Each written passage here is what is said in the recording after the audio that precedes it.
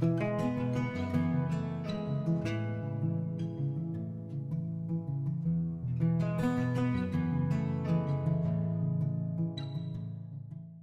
everybody and welcome back to my channel. In today's video I want to show you some basic drawing techniques and go through step by step how to paint a flower. You can use the same flower reference image as me or take a stroll around the area that you live and get your own flower photos. The drawing tips I want to show you today will apply to any flower painting. So the first step that I do is using a very light pencil mark. I just sort of sketch out where I want the flower to go and where it's going to situate on the paper and how big it's going to be. Next I like to sketch out the individual petals, and you can see from the reference photo there the way I'd look at an image and how I'd translate that into a pencil outline. So at this point I'm not too fussed about going in right into detail. Instead I'm just looking at the shapes and where they are in relation to each other and really just trying to get the scale of the object right. Essentially this is one of the most important steps, so it's really important not to overlook mistakes, and if there's something that you're not sure on, to go back and do it again.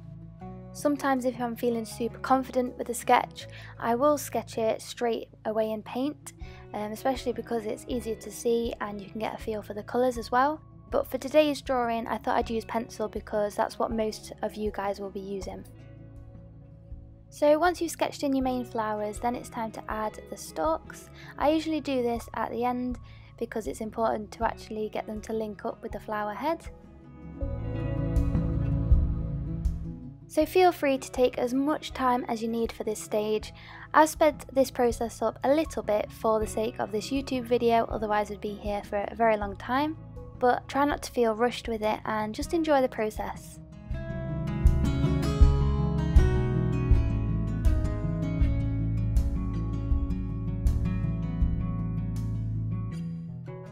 So next I choose my colours, and usually I find my reference photo and I've added some dots in to show you the process of how I choose my colours. Don't be fooled into thinking that you need to buy the exact colour, because usually you can make whatever colour you need just using what you've already got. I'll link my video about making a colour wheel with only 3 colours up in the screen now, and I'm also thinking about making a new video soon about colour mixing, so let me know in the comments if that's something that you'd be interested in.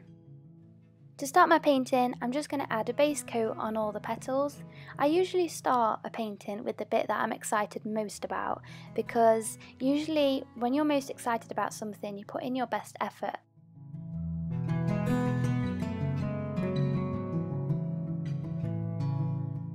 At this point I'm still not worried too much about detail.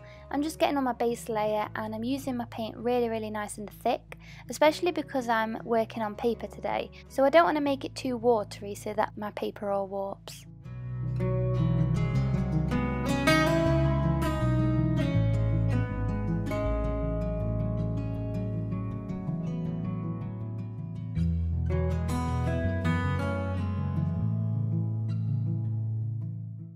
Also, you can probably see up close that I've not completely blended all my colours in when I've mixed them, so instead I've used a bit of white and magenta, and without mixing it all in on my palette, it creates this like marbled textury effect, which really helps to build up the light and shadows already.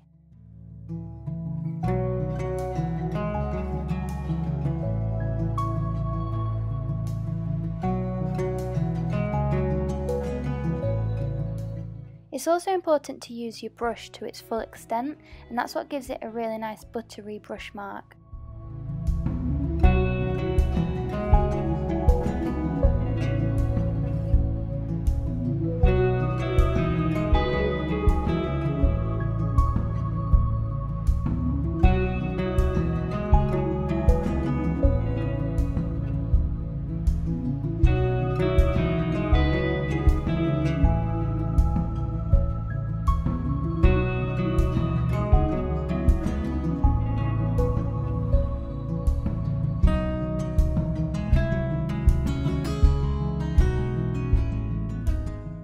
So next I'm just going to check that all the petals finish off properly right in the centre, and whilst that colour is still wet I'm just going to add in again a background layer on the other flower heads.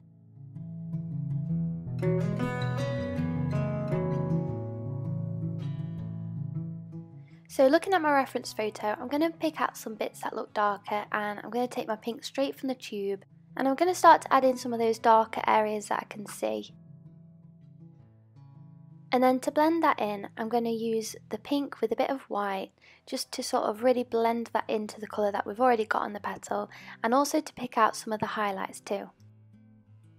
I'm going to add a little diagram here which shows how to look out for the dark versus the light different shadows and tones in the photograph. And now it's just a case of going through each petal and adding these different tones in.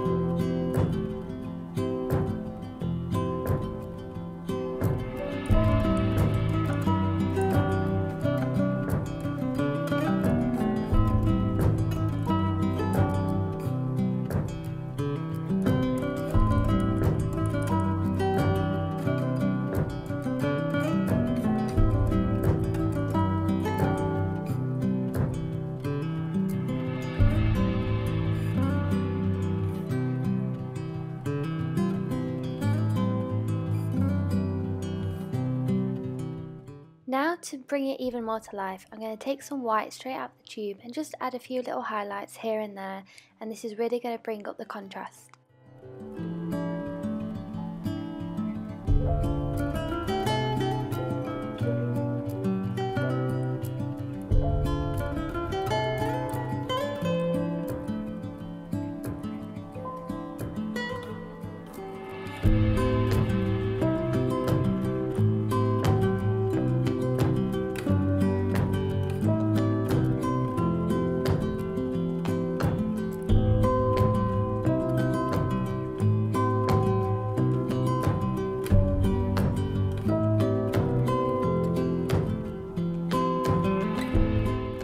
So next I'm going to work on the middle of the flower, so I'm going to take some yellow and add a bit of white into that, and I'm just going to dot that in the centre of the flower to give it a nice texture and to try and mimic the actual photograph.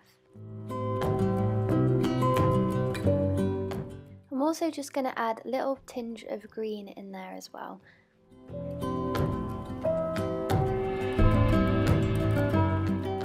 Taking some of the dark purple, I'm just going to add that in around the centre of the flower to really get that contrast up and to really make it look like it's deep inside the flower.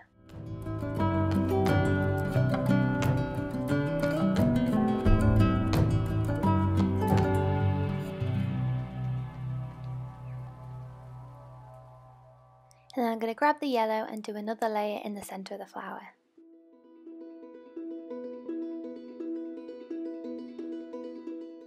Now I'm going to make a bit of a darker yellow mixture, so taking some yellow and a little bit of black, just going to create sort of like a deeper, more grey tone of that yellow.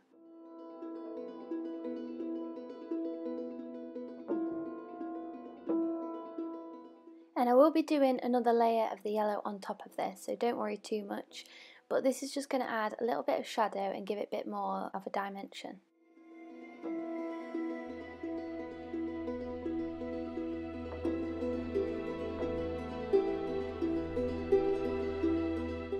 Adding some pink to that same mixture, I'm now going to add a bit more contrast in between the leaves and again in the centre of the flower.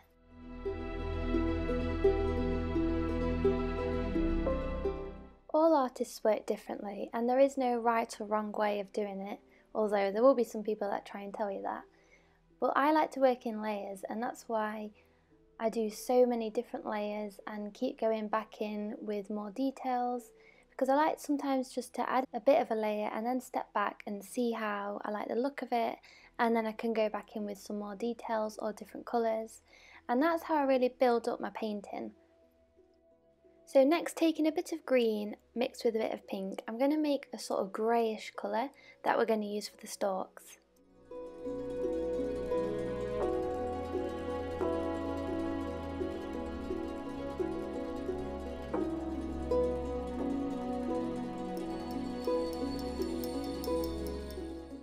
And that's coming out quite dark, so I'm just going to add a little bit of white in just to bring that contrast up a little bit.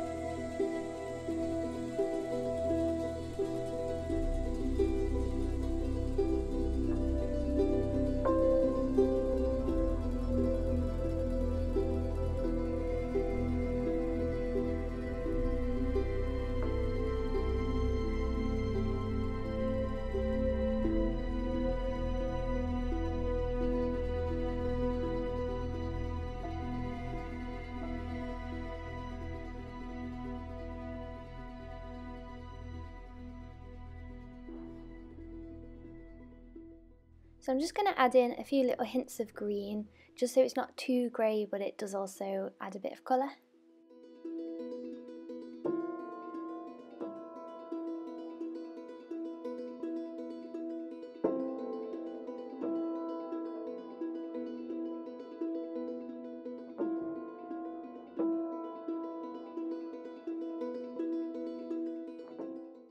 And using a dark mixture with black and pink, I'm just going to add in the sort of bud for the flower.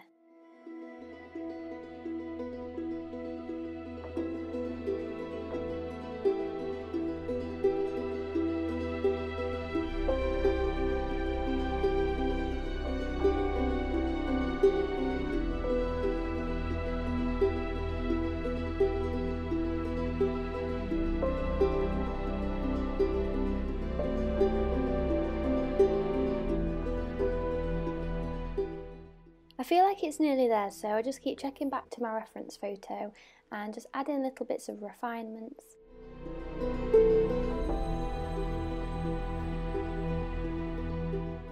I feel like it needs a bit of a background, so using a bit of green and a bit of pink and white, I'm just going to add just a very haphazard and abstract background in grey.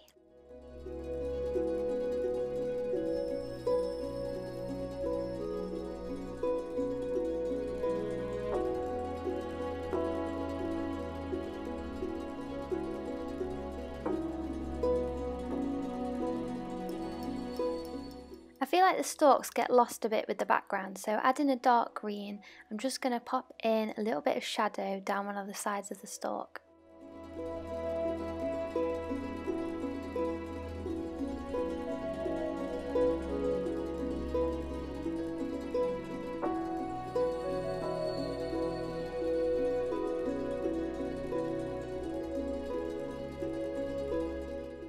And as a last touch, I'm just going to add in a few more little pink lowlights, again bringing the contrast up from the background and just to make it look more detailed in general.